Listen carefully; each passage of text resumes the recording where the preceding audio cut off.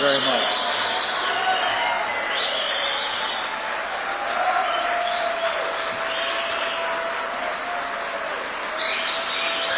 Thank you all.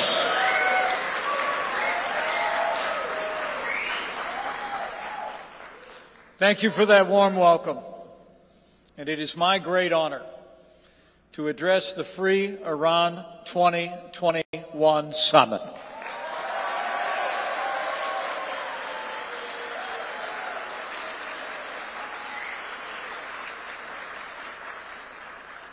Today, along with all of you, thousands of freedom-loving people across the United States and Europe, Iran, and nations around the world are joining together in pursuit of a common cause: the liberation of the Iranian people from decades of tyranny and the rebirth of a free and peaceful and prosperous and democratic Iran.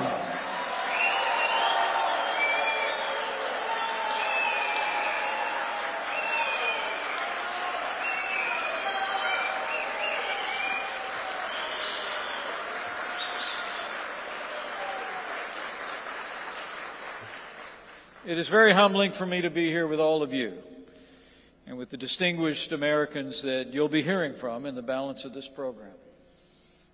And I know I speak for them when I say I want to thank you.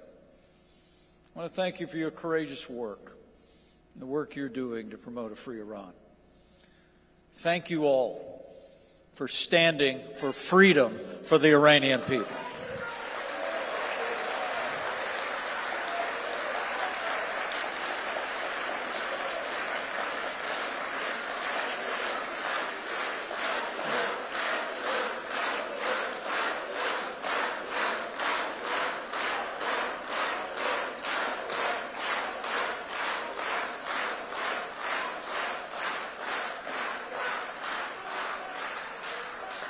Now, this is the first opportunity I've had to speak at length about Iran since completing my term as Vice President of the United States. And while I no longer speak on behalf of the United States government, I can assure you, as others you will hear from today, my countrymen, I'm confident I speak for the views of tens of millions of Americans, and I tell you with certainty that the American people support your goal of establishing a democratic, secular, non-nuclear Iranian republic that derives its powers from the consent of the governed.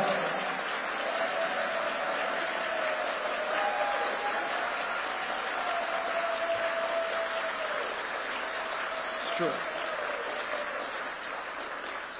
Now, many American citizens trace their family roots to Iran. More than 1.5 million Americans, including many gathered here and looking on across the country, were born in Iran, which means the United States is home to more members of the Iranian diaspora than any other nation on earth. And America has been incredibly enriched by your contributions to our culture, our economy, and our society. Most Iranian Americans came to the United States following the tragic events after the revolution in 1979. They chose to make the United States their home because they knew that America is and will always remain the land of liberty.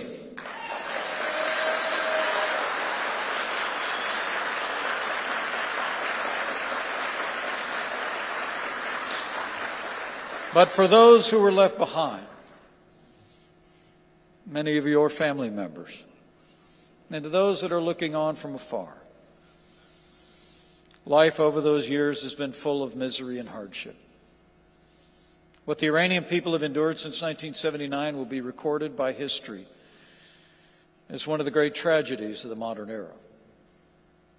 As a former elected leader, as an American citizen, as a man of faith, who believes that all people are created in the image of God, the Iranian people have always been on my heart throughout my 20 years in public life. In 2009, like so many other Americans, I remember watching with great hope and anticipation as hundreds of thousands of people across Iran rose up to reclaim their birthright of freedom. In the 2009 uprising, millions of courageous young men and women filled the streets of Tehran and Tabriz in what seemed like every city and village in between. They denounced a fraudulent election. They demanded an end to decades of repression. Those brave protesters looked to America, and they looked to the leader of the free world for support. But as I saw firsthand as a member of Congress, sadly, for days, our administration remained silent. As a member of the House Foreign Affairs Committee, it was my honor. It was my honor to take action, recognizing that in their hour of need, there could not be an abdication of American leadership. The American cause is freedom, and in that cause, we must never be silent.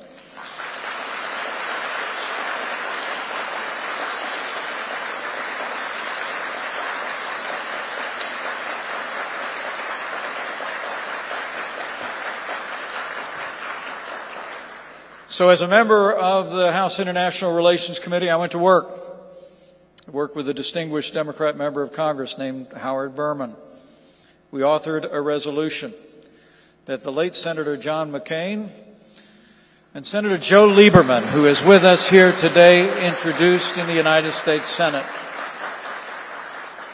We expressed America's support for the courageous young Iranian protesters, and I'm proud to say it passed almost unanimously in the House of Representatives and the United States Senate. And Senator Lieberman, thank you for your strong and decisive leadership on that day.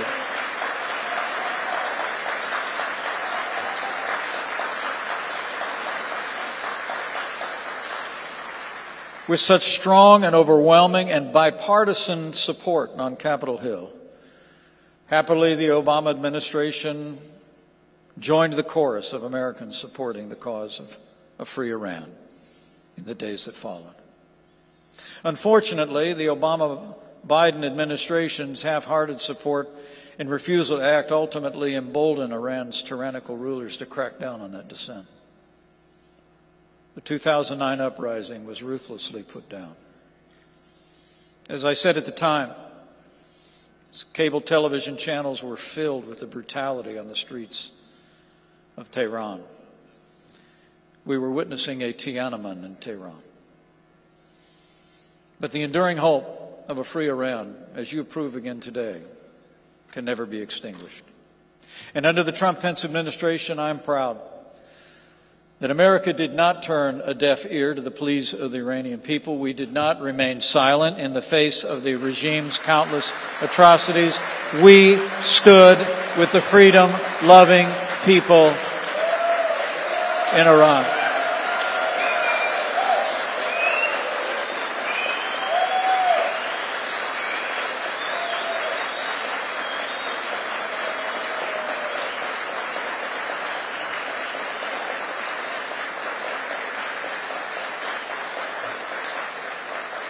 We stood against their tyrannical regime, as perhaps no administration had done in the modern era. We canceled the Iran nuclear deal, which had flooded the regime's coffers with tens of billions of dollars, with pallets of cash, money that it used to repress its own people and support deadly terrorist attacks across the region.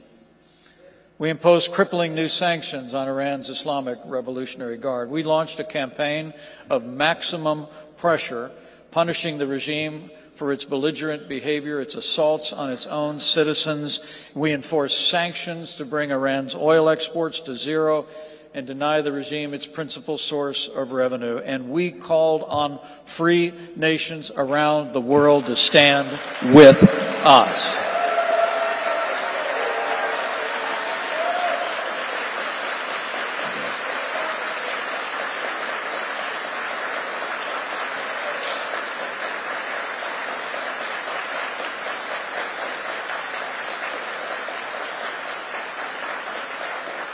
We encourage world leaders to condemn Iran's unelected dictators and defend the Iranian people and their unalienable right to chart their own future and determine their own destiny.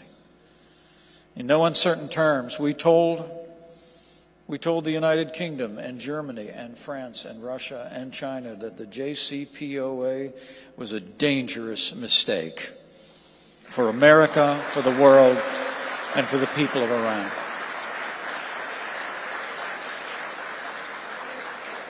And we made it clear that under no circumstances would the United States ever allow Iran to obtain a nuclear weapon.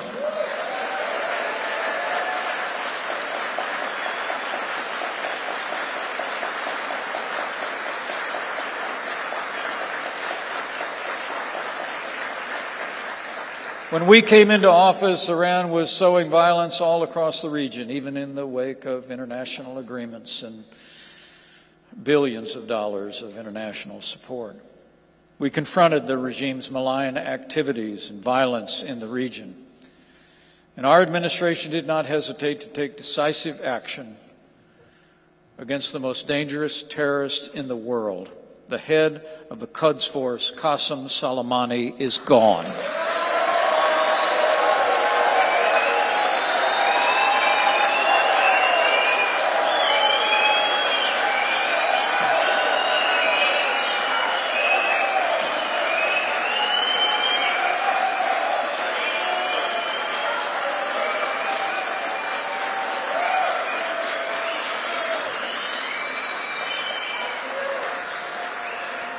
On the day we left office, the Iranian regime was more isolated than ever before.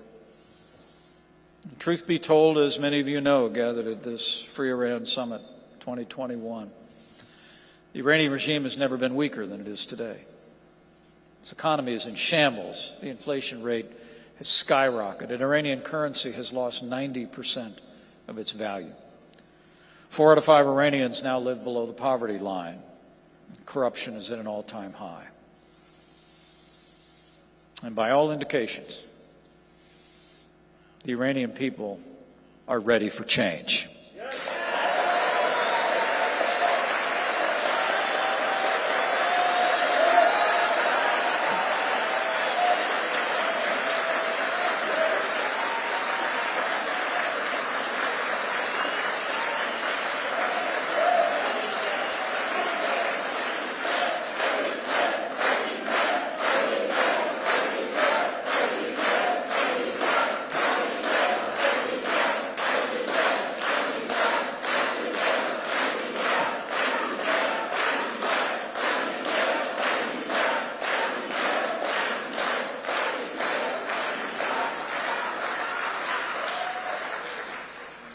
And there's every indication that the tyrannical regime in Iran knows their days are numbered. The recent selection of Ebrahim Raisi to serve as Iran's president, I believe, is a sign of the regime's growing desperation and vulnerability. 30 years ago, Raisi was in charge of the Ayatollah's death squads,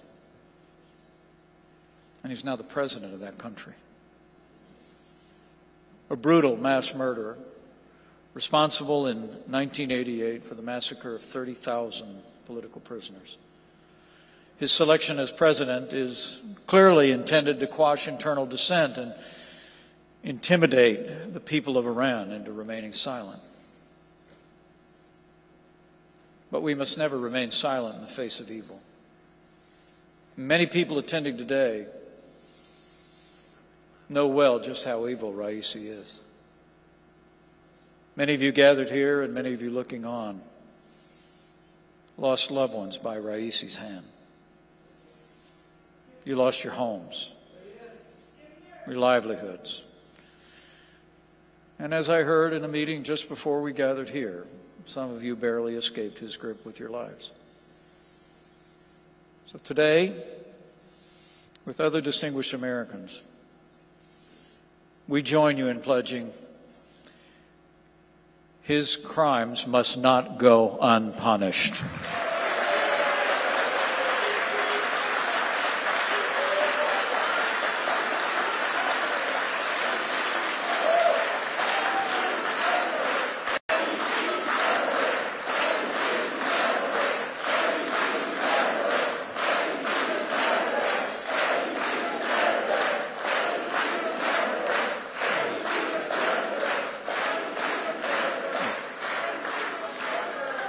Abraham Raisi must be removed from office by the people of Iran, and he must be prosecuted for crimes against humanity and genocide.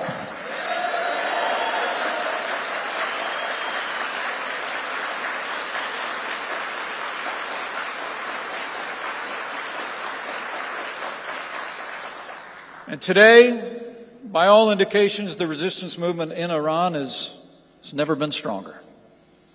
Resistance units.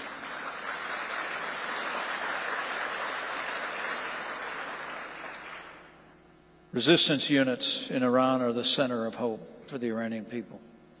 They're the engine of change from within during the uprisings and continued protests. And let me be clear, and I know I speak on behalf of tens of millions of Americans, of both political parties and of every political philosophy. The American people stand unequivocally on the side of the Iranian people and their resistance.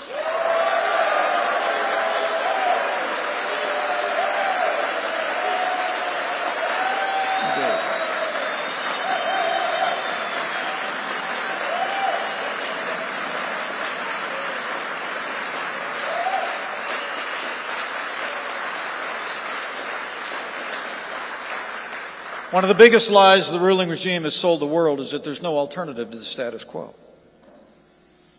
But there is an alternative.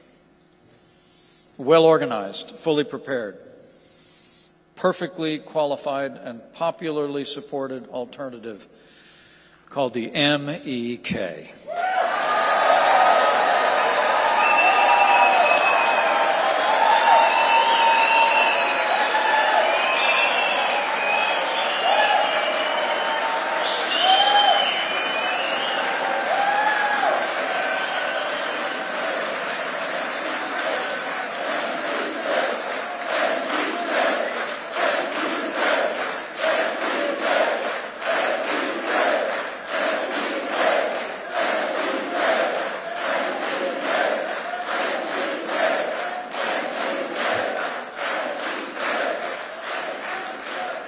The MEK is committed to democracy, human rights, and freedom for every citizen of Iran.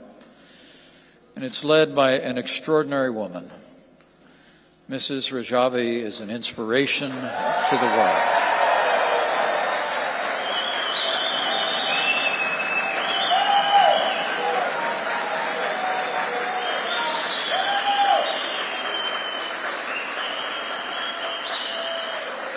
Her 10-point plan for the future of Iran will ensure freedom of expression, freedom of assembly, and the freedom for every Iranian to choose their elected leaders.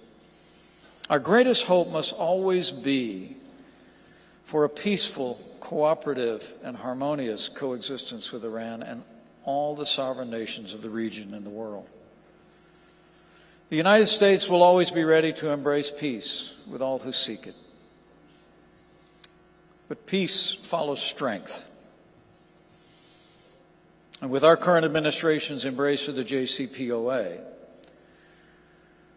their hesitation to condemn rockets being fired at our cherished ally Israel, and the heartbreaking and disastrous withdrawal from Afghanistan, our adversaries may be sensing weakness in the current American administration. They may be emboldened to test our resolve. And in fact, they've already begun to do so with reports of an Iranian drone attack on a U.S. base in Syria. Weakness arouses evil. But whatever the current decisions of the present American administration, let there be no doubt, the American people are strong, and the American people stand for freedom.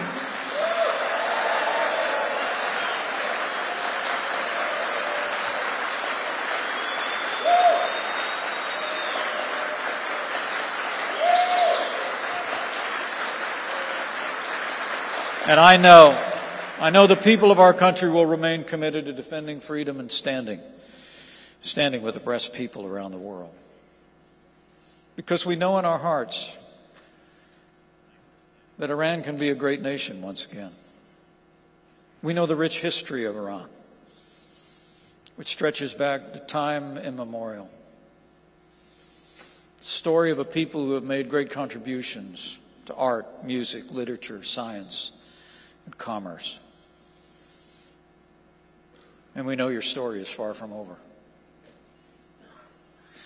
As President Ronald Reagan said,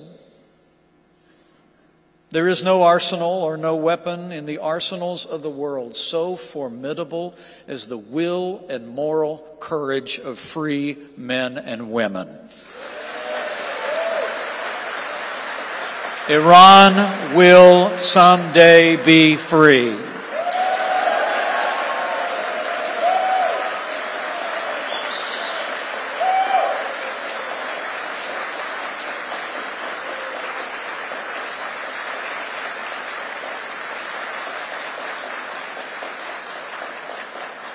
Because here in America, we know the Iranian people. We've seen all that you've achieved in our country when you've been free to pursue your hopes and your dreams. All free nations of the world must continue to support the Iranian people in their calls for freedom and demand that Iran's leaders cease their dangerous and destabilizing actions at home and abroad. We stand with the proud people of Iran because it is right. Because the regime in Tehran threatens peace and security in the world. And no oppressive regime can last forever. I believe with all of my heart that the day will come when the Ayatollah's iron-fisted grip on Iran is ended.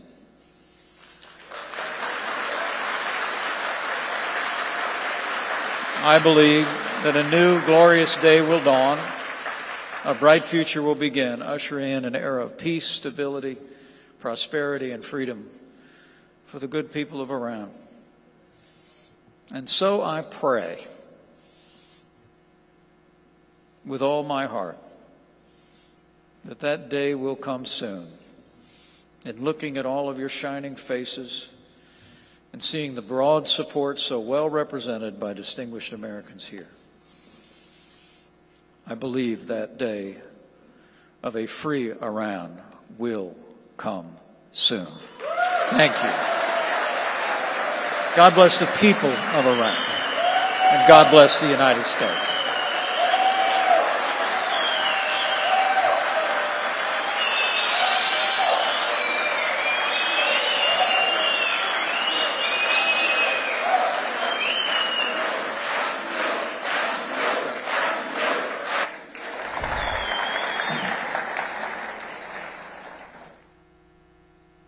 Good afternoon, and thank you for hosting us. It's a great honor to be here with the Iranian American communities. We thank you for your resolve and for your resistance. And before we took the stage today, the Vice President was remarking that hopefully one day we'll be able to join you in a Free Iran Summit in Iran in the very near future.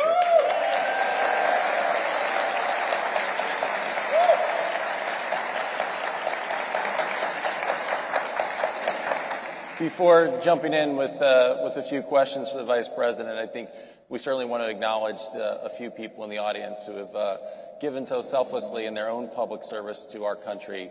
Senator Torcelli.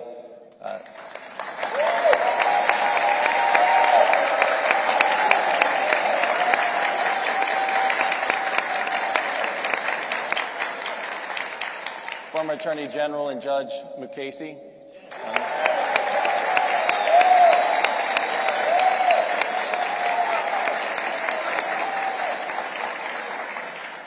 The champion of your cause for many years, Senator Joe Lieberman.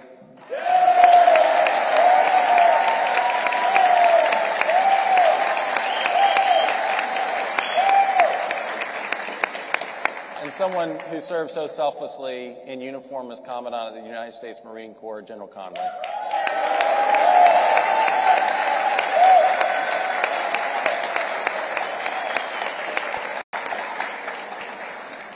Mr. Vice President, thank you for those remarks. I know the audience clearly enjoyed it, so let me try and keep it going at a fast pace. But clearly the Obama-Biden administration and Trump-Pence administrations had very contrasting approaches to how we deal with Iran.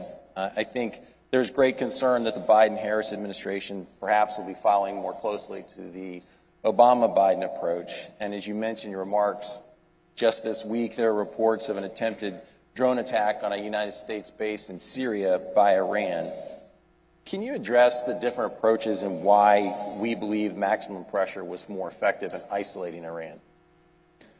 Well, thank you, Mark. And you could give Mark Short a round of applause. He was my chief of staff at the White House.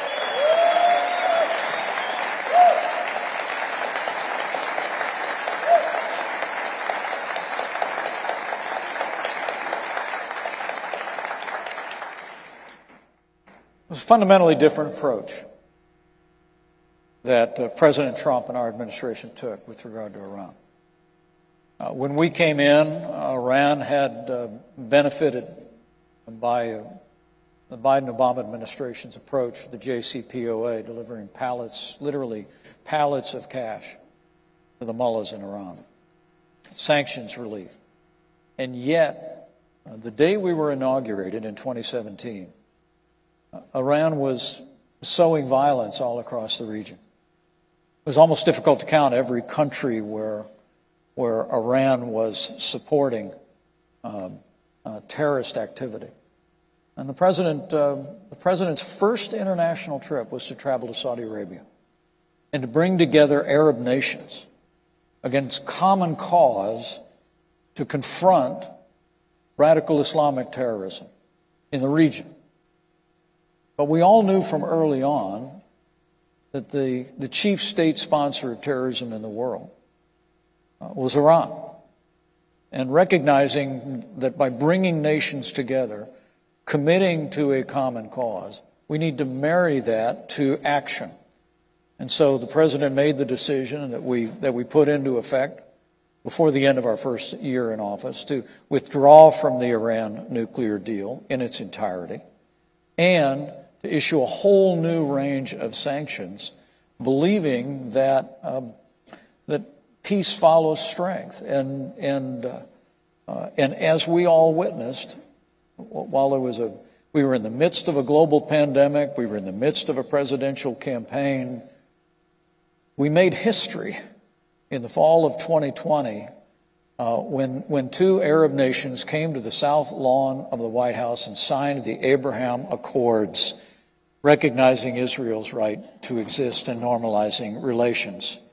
It was evidence of the fact that we had managed to isolate Iran diplomatically and economically as never before. And in so doing, we emboldened Arab nations who were being victimized by the violence that Iran was supporting and sowing across the region to come together around us in common cause, not just with regard to our support for our cherished ally Israel, but in a common purpose to confront terrorism in the region.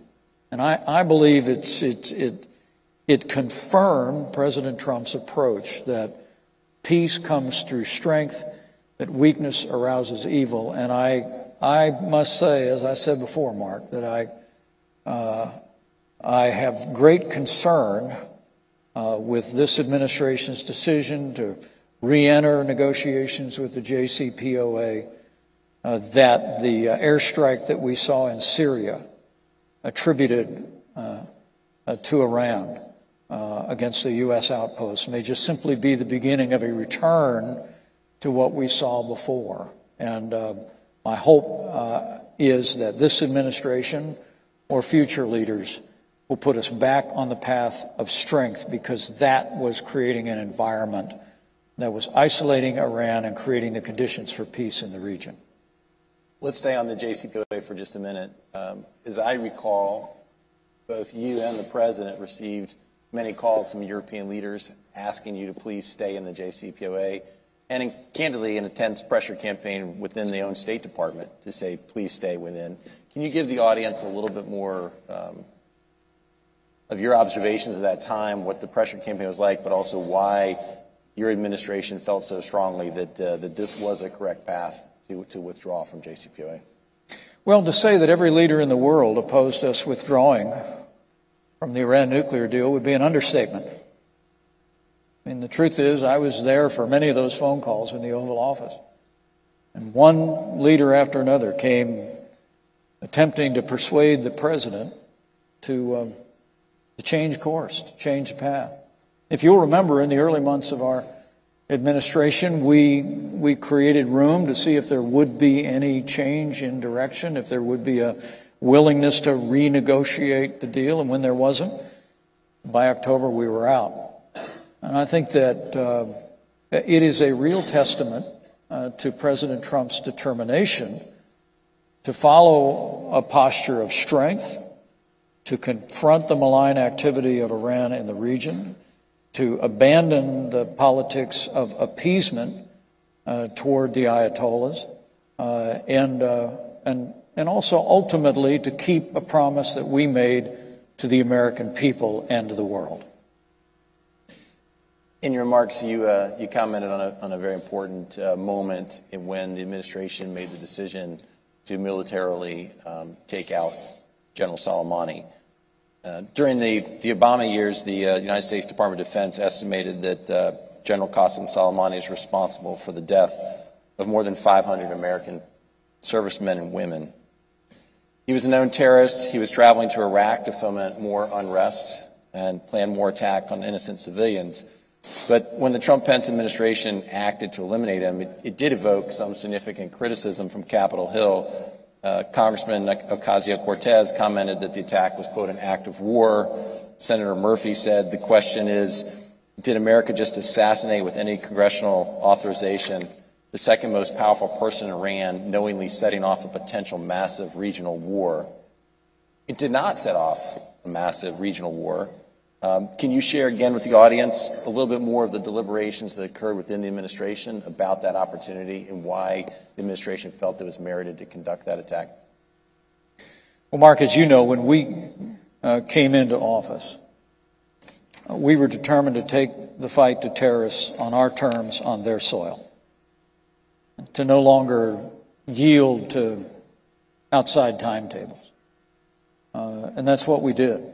And from early on, we gave our military the ability, and I will tell you, I'm a general, I'm the proud father of a United States Marine who's currently deployed in the service of the United States, and I'm a proud father-in-law of a Navy pilot. And I couldn't be more proud of what our servicemen and women accomplished in the 4 years of our administration. We took down the ISIS caliphate. We took down their leader. But to your point, Mark, from early on, President Trump also recognized the ongoing threat and the impact that Qasem Soleimani had had. The loss of some 500 service members in Iraq, directly tied to his efforts in the Quds Force.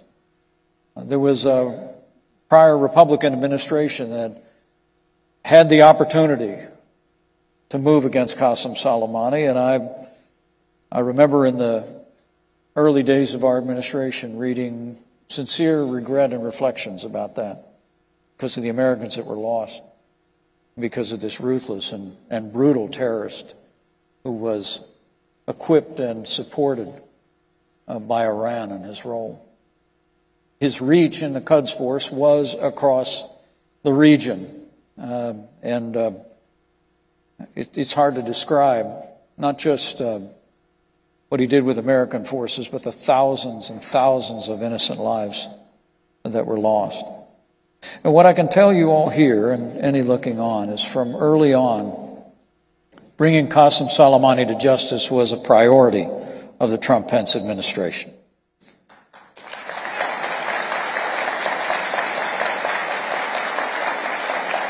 The President and I often took our security briefings together.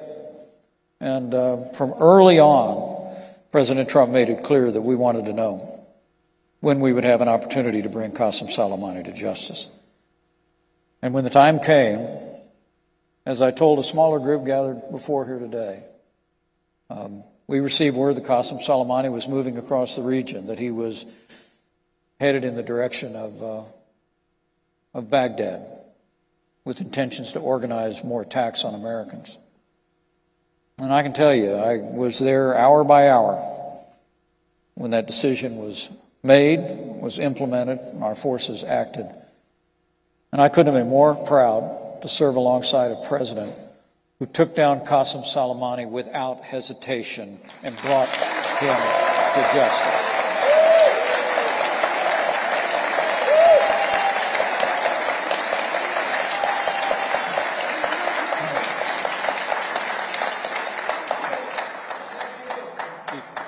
Despite some of the perhaps political criticism from Capitol Hill, there were many Americans, and particularly servicemen and women, grateful for that action. But I believe as well our hosts have a quick video that they wanted to show of the reaction in Iran when General Soleimani was taken out.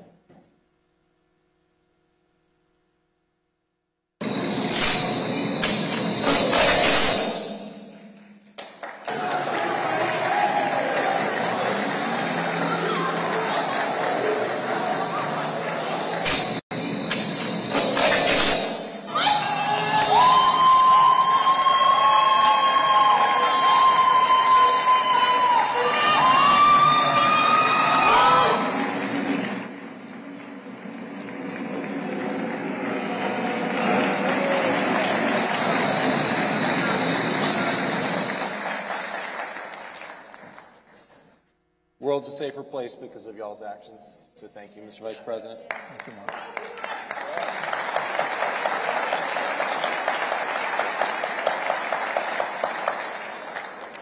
You mentioned as well in one of your answers one of the enduring achievements of the Trump-Pence administration in the Abraham Accords.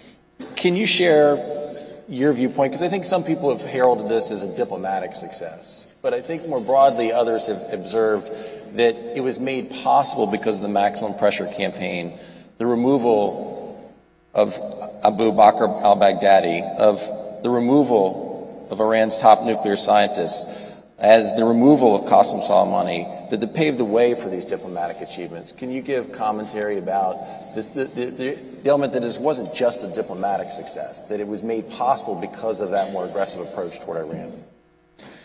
Well, I truly believe that when our administration commenced with the maximum pressure campaign, when we took the fight to ISIS, when we took the action against Qasem Soleimani, when we took down Abu Bakr al-Baghdadi without one American casualty, when Syria crossed a red line,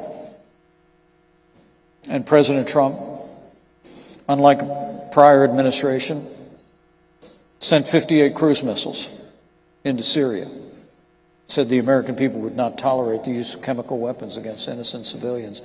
I think each of those steps sent an unambiguous message across the Arab world that the United States of America was prepared to confront the tyrants in Iran or in Syria, and that we were a reliable partner for security and peace. And I truly believe, Marc, that it created the conditions where our team was able to achieve the historic accomplishments of the Abraham Accords. And I've urged this administration in other international forums to continue to build on the Abraham Accords. And we were able to add several other European countries who joined us in common cause. But we truly do believe that isolating Iran economically and diplomatically, and combining that with continued outreach across the Arab world, can transform the region. And I believe with all of my heart, empower people that believe in freedom and democracy in Iran to reclaim their nation. I believe it.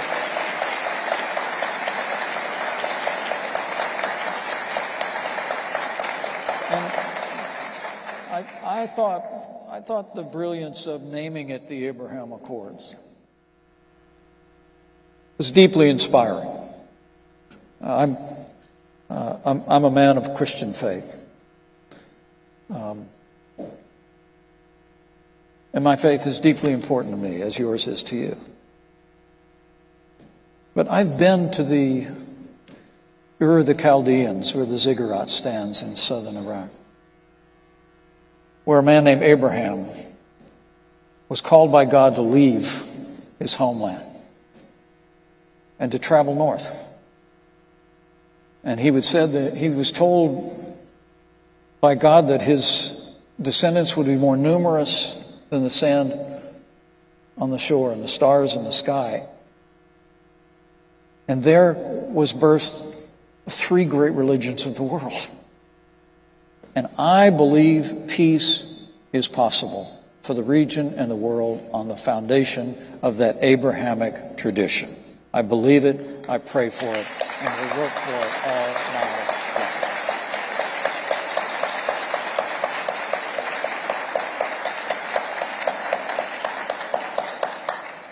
long. Let's stay on some of the people, I'm told, in today's audience, and likely many of those who are viewing from afar, lost family members in the genocide of 1988 and the persecution and killing of religious prisoners.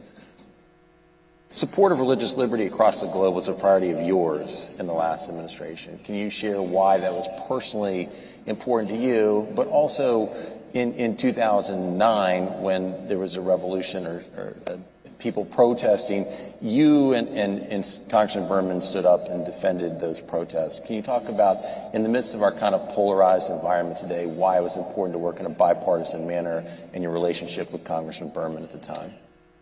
Well, and as I mentioned in my remarks, we introduced a resolution in the House, and moments later, Senator Lieberman and the late Senator John McCain introduced and passed it in the Senate. And I think that it's because a commitment to freedom, especially the freedom of religion, is a foundation for every American. I mean, the religious liberty is our first freedom. The atrocity of 1988, the fatwa that was issued by the Ayatollah, resulting in the murder of 30,000 members of MEK, was ultimately about religion and a belief that people who believed in liberty and in freedom for Iran did not have the religion that was acceptable to the tyrants in Tehran. And I want to say to anyone looking on that you have our deepest sympathies for your loss in what was many years ago, but probably seems like it wasn't. But it's one of the reasons why this movement, this summit, this gathering is so important. Because ultimately the key for the success of Iran and all that explains the unprecedented prosperity of our nation, now for coming up on 250 years, it's freedom. And I just encourage each and every one of you with the words that the American people, I believe, will continue to call on our leadership to stand firm against the tyranny, but the people of Iran should know that the American people long for you to have the same freedoms, the freedom of religion, the freedom of speech, the freedom to choose those that will govern your nation as we have throughout these generations.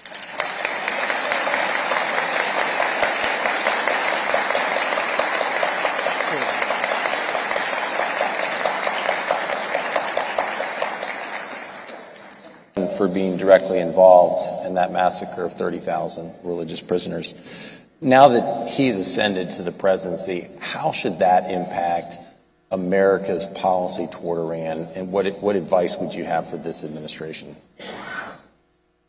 Well, my advice to this administration is to understand who they're dealing with, but also to understand what the selection of Raisi as president says about the opportunity that everyone gathered for this summit recognizes. It for all the world, for me, feels like desperation. An attempt to install someone who has brutalized the people of Iran for decades in a position as president of the country. Clearly, simply my Midwest common sense just tells me that it's an effort to send a message, to push back on a movement that they know is happening all across their country. And so I would come as no surprise. I'd like to see America stay right on the track that we were on in the Trump-Pence administration. Stay out of the Iran nuclear deal, continue to isolate Iran diplomatically, and have no dealings with the Ayatollahs or with Raisi or any of those in the government that are terrorizing their people.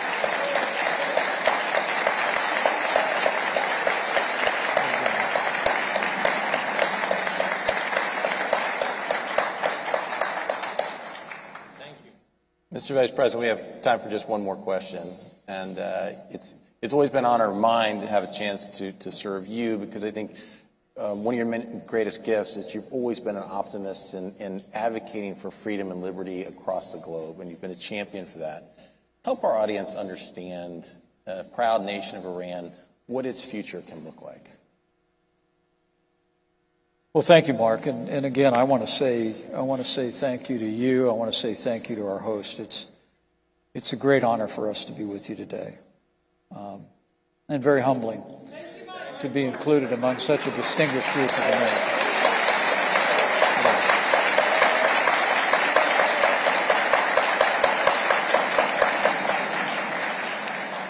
I was reading the Bible on the plane on the way from Indiana this morning, and there's a great verse I've long cherished. It says, where the Spirit of the Lord is, there is liberty. And I would just say to each and every one of you, I believe with all of my heart that when we make liberty our cause, when we make freedom our cause, when we're defending the unalienable rights that come, as we Americans have said since our founding, not from government, but from our Creator, that we make His work on this earth our own. And I want to say to all of you, keep believing, keep working, keep standing for freedom and a boundless future of prosperity and security and peace for the people of Iran. And know that the American people will be with you, and I believe God will be with you. Thank you very much.